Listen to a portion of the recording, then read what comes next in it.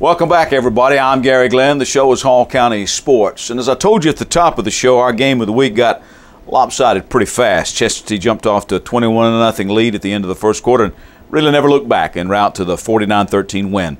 Our player of the game was senior quarterback free safety Scott Tuning, who had a part of 3 touchdowns on offense, about 250 yards total offense. He also played defense and punted. And don't forget Quan Clark, who also had a part of 3 touchdowns, including a 75-yard catch and run from Tuning.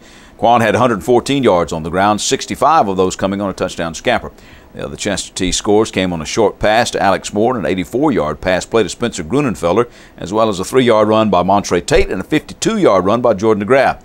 Leo Molina kicked 6 extra points and Fanny Arroyo won.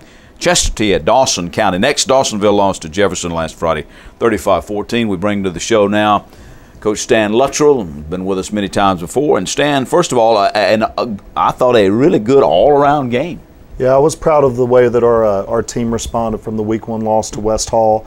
You never know when you're in that situation, especially with so many inexperienced guys playing. You know, most people don't realize against West Hall we started 9 guys on defense who had never started a Friday night for us, and 7 on offense who had never started a Friday night. So we were excited with the outcome on Friday night, and we look forward to this week against Dawson. And you talked about coaches all the time, the most improvement you make, game 1 to game 2. Yeah.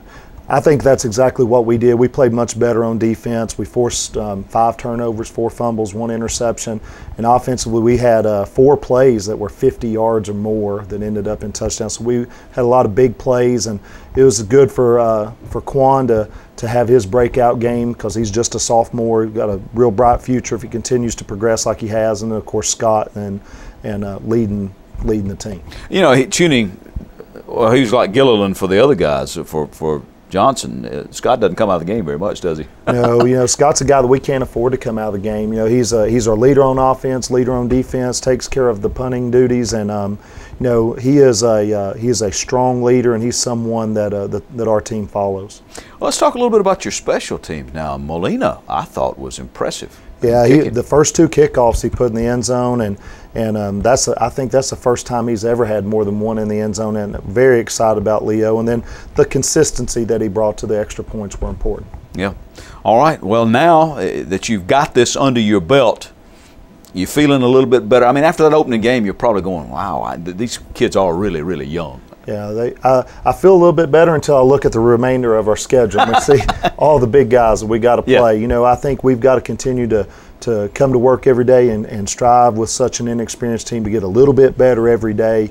And I think these guys are going to do that. I think they enjoyed the taste of victory that they got this past Friday, and are looking forward to having that again. Well, of course, that always helps. You know, winning cures a lot of ills. Now, let's talk a little bit about the next one.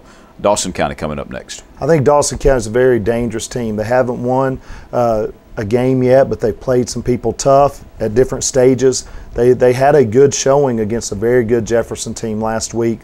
Obviously not enough to win, but you know, Coach Jeff Lee's doing a good job over there, and they're going through some of the same struggles that I know Johnson is going through, but just with some immaturity, young guys that are playing much like us. And I think they're a very dangerous team that we better bring our A game. All right. Stan, thanks for coming in. Right, thank you. Appreciate it very much. Good luck to the War Eagles the rest of the way. All right. Stan Lutrell, coach of the Chestatee War Eagles. We're back to wrap it up when Hall County Sports concludes.